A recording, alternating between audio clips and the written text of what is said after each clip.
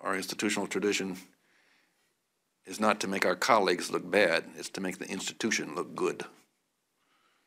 And part of that is the way we conduct oral arguments. We are concerned that the presence of a TV camera, the knowledge that we're going to be on TV, would affect the way that we behave.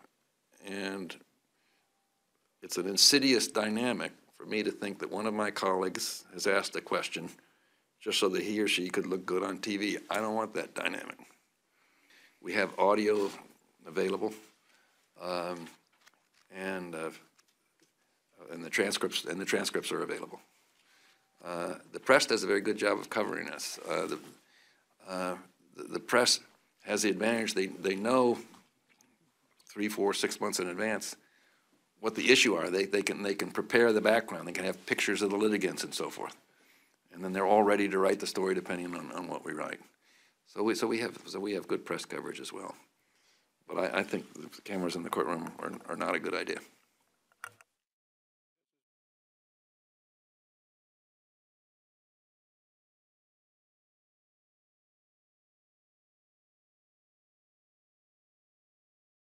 When I'm sitting as a judge, I'm seeing or I'm hearing the sides of a case for 20 minutes or half an hour, or whatever the case may be. It's a short period of time, and I do not want distraction from that case, and so that's why a clicking camera can be difficult in a situation like that. That seems to have provoked a great deal of clicking. I think I need say no more.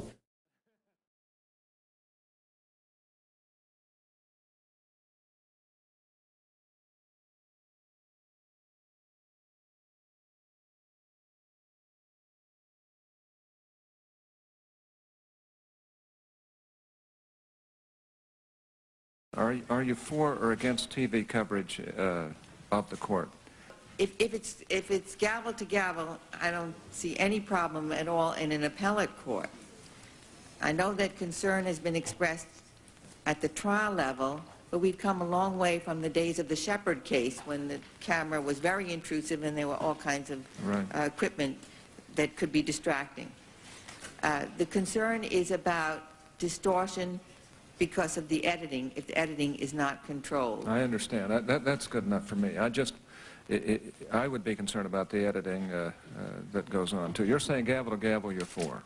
Yes. Okay. Yes.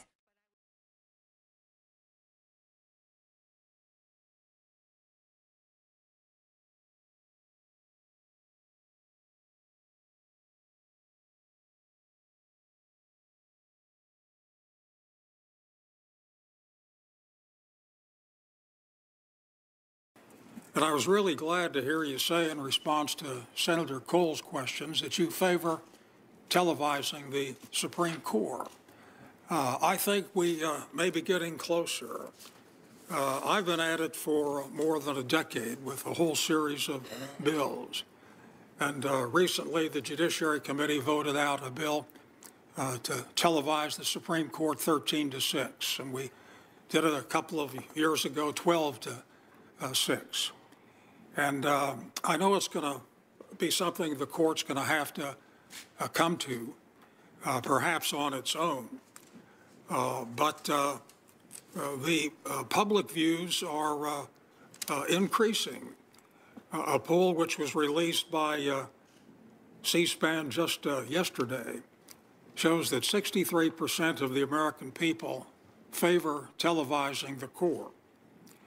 And among the 37% who opposed, when they were told that people can only be in the Supreme Court chamber for about 3 minutes, accommodates only a couple hundred people, 60% of those 37% thought the court should be televised, which brings the total to about 85%.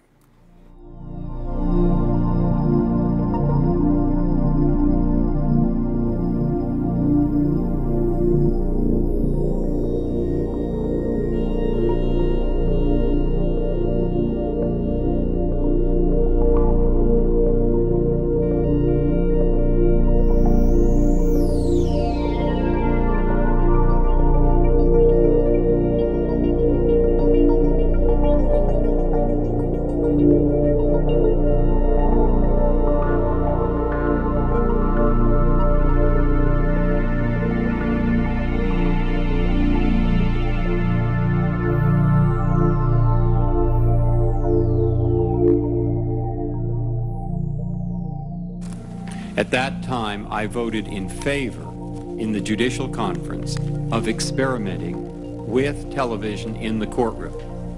That has been carried out. The results are being evaluated. In Massachusetts, television is in the courtroom. The Massachusetts judges I've spoken to seem generally satisfied. The results of that are being evaluated in the federal system.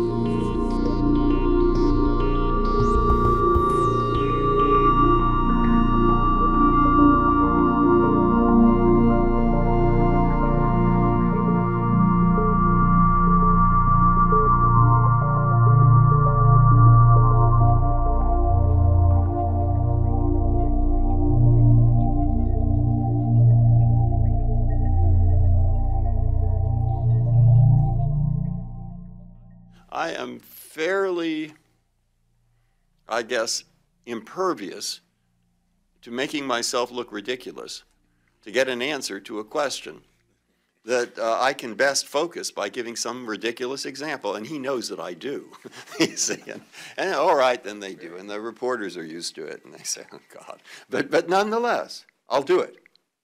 Now, my friends in the press, some of them tell me, you see if you do that the first time, that somebody takes that ridiculous thing out of context and puts it on the evening news, particularly someone who is not one of our regulars and doesn't really understand what's going on.